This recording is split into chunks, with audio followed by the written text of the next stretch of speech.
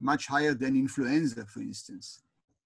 In Israel, as to this morning, we have 6,100 cases of coronavirus disease, and 28 of whom died, which is 0.5%, which is really a world record of low mortality as regard to the number of cases. And there are several explanations that I will not go into detail. I'd like to mention a few steps that we are doing in Israel and specifically at Ariel University in order to solve this problem. And obviously we know that prevention is the key. If you can prevent coronavirus, that would be great. And that there are a few approaches of preventing influenza that are currently done in Ariel University and in general in Israel. So one way is, of course, active immunization, to develop an active vaccine for influenza. And in Israel right now, there are two companies or groups that are working on that. One is the research group of Migal at the Galilee, the northern part of Israel. And actually they are pioneered in the way that they have already a vaccine against coronavirus of chickens, which have been already developed, a component vaccine. And now they are doing research to transform this vaccine also for the human coronavirus. So this is one approach. And another approach is done at the Biological Research Institute in Israel, and they are working on a component vaccine. This will take more time. They say about 6 months for human studies, but they are working on it as well.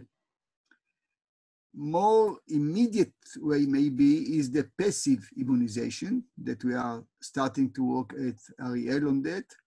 And this is the way of giving antibodies of patients who have recovered of coronavirus. So taking their serum, isolating the antibody fraction, and giving it to severely ill patients. We call it passive immunization.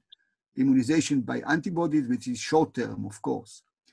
And with Professor Michael Führer, he is a world-known immunologist, Deputy Director for Basic Science at the Ariel University Adelson Medical School. And together with him, we are now applying for the ISF, Israel Science Foundation. They had a call for suggesting for grants, and we are applying for having a more sophisticated way of passive immunization against influenza by developing T-cell, cellular immunity, T-cell repertoire against coronavirus. In collaboration, we already have collaborated and have agreement of several physicians who head of corona centers in Israel, Dr. Dicker at Sharon Hospital, and Dr. Livni at the Schneider Children's Hospital. She replaced me at the head of the corona department now in children. So maybe I'll give Michael Führer to say a few sentences about our research approach for passive immunization of the coronavirus, and then we'll open for questions and, of course. Okay, Michael, please. Thank you, Shai. I'll just give a few sentences as Shai is suggesting. It's important to understand the immune response of people who have not only succumbed to the disease, but also those who have been hospitalized and have recovered from the disease, and also those who have been tested positive, but have not been necessary to hospitalize them. So what we want to understand is the differences in the immune response of certain people, how they have responded to the infection. And in that way, we'll be able to, I think, contribute in two ways. First of all, by understanding which antibodies to actually recover, as Shai was suggesting, and to use those in passive immunity. But also, I think this information will be very important in developing the type of vaccine, the type of vaccination that is necessary to produce in healthy people the type of immune response which will be actually very effective. So we're actually very excited about getting involved in this new research. We're basing our proposal actually on what has been already done with similar infections over the last 20 years. There have been 2 infections with viruses that are similar to the coronavirus, the current one. One was called the SARS infection and the MERS infection. So there's been research done in the type of immune response of patients to those infections. We're basically basing our proposed study on what was done there, because these studies on coronavirus 2 or the COVID-19 have not been done yet. So we're actually looking forward to getting samples from patients and actually learning how the level of the type of immune response to this particular virus. Yeah, thank you, Michael. I would just say that in the past, I have been involved in the influenza outbreaks, the bird influenza, and doing studies with active vaccines against influenza, as well as passive immunization. So I hope to incorporate this experience also for the current pandemic of the coronavirus. Now, dear friends, we are open for questions or ideas. We are with you. We just gave a short introduction. Please tell us how you are feeling. May I ask a question? My name is Yuri. We know that flu influenza vaccination is not very efficient. It's definitely much lower than 100%, 50%. And as far as I understand, the reason is in mutability, variability of influenza virus. What are the hopes that in the case of COVID, it will be more efficient? Thank you. Thank you. That's a great question. You know, time will tell, but you are right. The efficacy of influenza vaccination each winter against seasonal influenza is about 50%, 60%, not more. Because each year there are minor changes of the envelope protein of the influenza virus. So the protection is not 100% and not close to 100%. But let me say that even, you know, protection of 50% is better than 0. So myself as a physician, each year for the last 35 years, I get the influenza vaccine to protect myself, but to protect also my patients. I treat patients and children who are immunocompromised after liver transplantation and cardiac transplantation and leukemia. So I want to protect them as well. So still 50% protection is better than 0. And also there are some studies that even those who get the influenza vaccine and get the disease, they have less severe disease than those who have not been vaccinated. So there is some partial protection, especially against fatal cases. So just to finish this, it's important still to get the influenza vaccine. Now the question is excellent. What will happen with the coronavirus? It's true that the coronavirus are changing. The envelope proteins are changing. The virus has its envelope, what we call the spike proteins, which are the major virulence trait of the virus, and they are changing. And we know that SARS in 2003 was another coronavirus. And the MERS a few years ago was also a coronavirus. And now there is a new change in the antigens, the surface antigens, and the new virus from bats probably became a human. So there are possibilities of changing. of changes. That's why the effort in Israel are now to use the core proteins, to use those proteins that are stable in all the coronaviruses. There are 6 families of coronaviruses. To use the proteins that are not changing, that are uniform for all these strains. So with this, we hope to overcome the problem. Actually, just to go back to influenza, I am a medical director of a startup company in Israel. It's called Beyond Vax, who developed a new influenza vaccine using core proteins that don't change each year. And right now we are doing a study with 12,000 vaccinees in Europe to see the efficacy. It should be universal influenza vaccine, not to get each year. But as a startup, I hope it will work. I'm, as I said, a medical director of this company. So hopefully it will work. But it's a great question. Yeah. Thanks. Shai Ashkenazi, ראש בית ספר לרפואה. I have a question for, I think maybe Michael.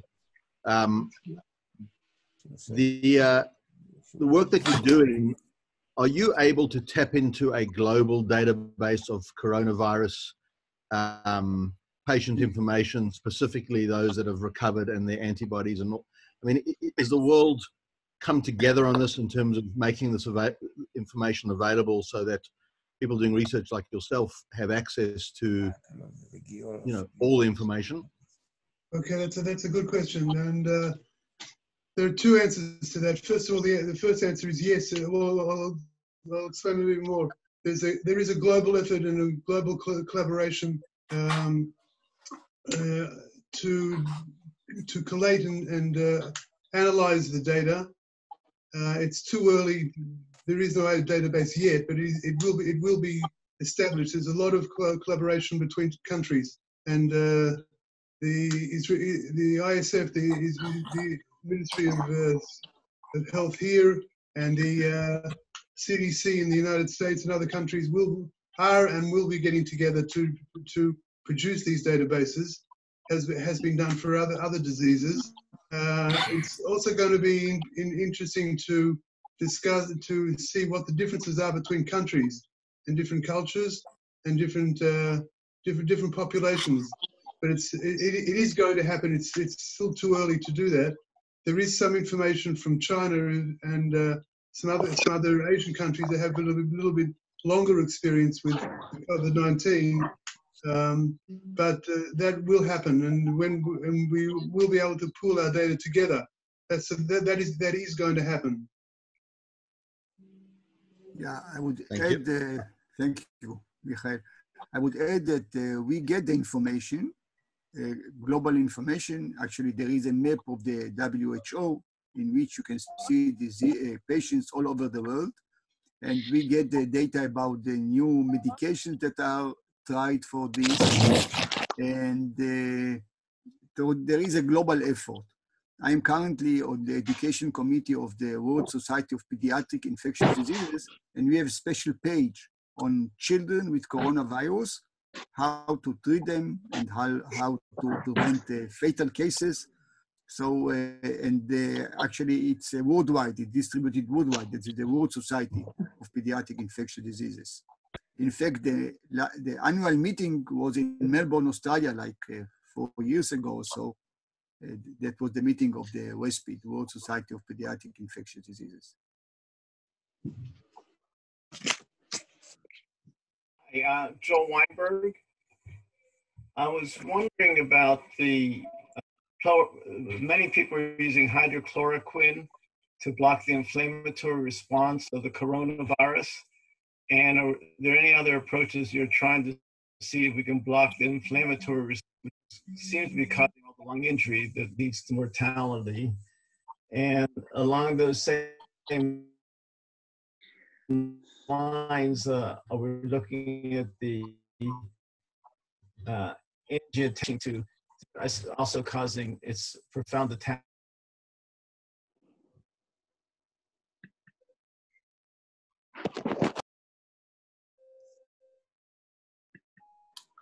Sorry, Joel, I think you cut out there, but do you mind repeating the question? Yeah, I was wondering if we're trying to find if is being used and it's thought to be blocking the inflammatory response of the coronavirus, and also is to be a proclivity of the coronavirus the lung because of the angiotensin receptor affinity. And are we looking at other ways to block the inflammatory response of the coronavirus, which is leading to the high mortality rate? Yeah, it's again a good question. We don't have all the answers yet, but indeed we use in our country and other places hydroxychloroquine for the severe cases, and there is some help. There is no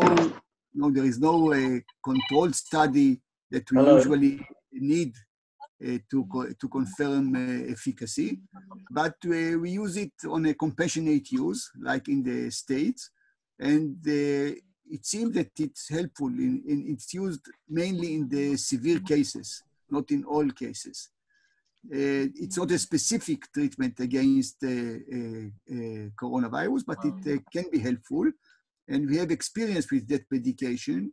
The side effects are not very severe. There are minor contraindications, but we use it. As an infectious disease specialist, we recently wrote a protocol of the treatment of coronavirus in Israel. So mild cases, only supportive treatment, but the severe cases, those who are under ventilation, we really use the hydroxychloroquine. There are a few other medications that are now used by what we call a compassionate use, that we don't have any controlled studies, but we use azithromycin as well, and we hope these are helpful. At the same time, there are studies to develop really a new protease inhibitor for the coronavirus, but this is not yet available.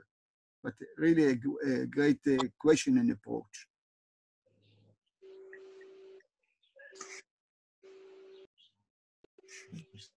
Hi, it's Galia Stevenson here. You touched on this earlier regarding immunity and the changing strains, but I'm wondering if herd immunity is going to work in our favor here with the coronavirus. Well, probably yes. Herd immunity is what we call when the population has been exposed to the virus and developed antibodies, or the vaccine induced antibodies in the population. And then the general approach in infectious diseases is that if 80% of the population have antibodies to the virus, you stop the chain of transmission and the epidemic will stop. Actually, as an infectious disease specialist, I wrote a small article about how epidemic stops. When does an epidemic stop? And we don't know about the corona, but we have to learn from history. So indeed, the pandemic flu, the Spanish flu in 1918, stopped after about 80% of the population were exposed, of the global world population. That's one approach, that about 80% have antibodies, you have herd immunity, quote unquote, and you stop the transmission chain. Another way, which is better, is the flu, the Asian influenza in 1976, where we had the vaccine. So the vaccine stopped the infection, which is much better. And the third possibility is the SARS, another coronavirus. In 2003, the epidemic stopped after a few months when there were no more SARS cases. The virus did not distribute in the community because it was a more severe disease with a mortality of more than 10%. So there were no mild cases that were not diagnosed. And once they were isolated and treated, in a few months, the virus didn't circulate in the population and the epidemic stopped. So these are actually— But does that rely on the virus not mutating, that third scenario? Yeah, that's a good question. Usually mutations will develop, but not in the same pandemic. Everything can happen, but usually mutations develop in another pandemic. For instance, we can see that the coronavirus now is a additional mutation to the 5 families of coronavirus that we knew already. There are 4 families that we knew. Then there is the SARS and the MERS. But the mutation will take few years to develop, usually not in the same epidemic. The Spanish flu disappeared after 80% developed antibodies, but actually each year we have a different type of Spanish flu. It's H1N1 influenza that with minor changes actually appears every year. So that's for the future. So there are many questions, but I believe personally that in probably few weeks or few months, maybe 2-3 months, we'll overcome this epidemic. I learned from the experience in China that about 2.5 months, most of the outbreak has been eradicated and the people are now starting to work. So that's the hope. But obviously, you know, we cannot predict the future. We can only study the past the best we can and be ready for the future. And as I mentioned, we are a few initiatives that we are involved with to develop active vaccine and passive vaccine, and maybe medications. That's what we can do. Part of the research is done at the Ariel University. I have one more question. First, I would say that the Chinese situation is not very applicable to Israel or to Western country. But my question is about BCG vaccination against tuberculosis.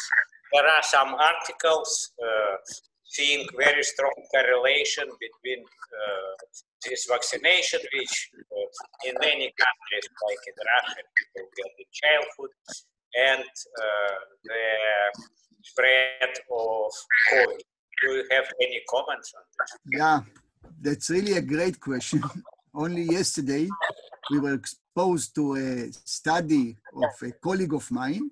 He is working in Melbourne, Australia, at the Murdoch Hospital, and they have already published that the BCG vaccine has wide protection of more than just tuberculosis. This is a big virus, attenuated virus.